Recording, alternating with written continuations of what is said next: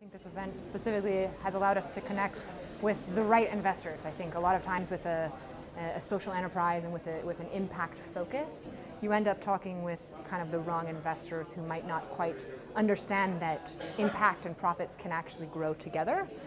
So actually getting the right people in place that understand, okay, we're a growth stage that has, we are profitable and we have a big impact, and getting those people connected with us is extremely valuable. So Three Wheelers United is a tech-enhanced finance company in India financing light electric vehicles, so such as an auto rickshaw or a tuk-tuk, so the three-wheelers or two-wheeler vehicles. So we're combining loan management technology, asset management technology, and tailored financing to offer a holistic solution for drivers. So they're actually earning more money and we're reducing pollution because it's an electric vehicle as opposed to a polluted one. And we're doing this all of our processes and our technology allows us to actually scale this and be highly profitable. So we are a for-profit company. We make a spread on the loans that we issue. So we operate as an NBFC in that way. So yes, we are a for-profit entity.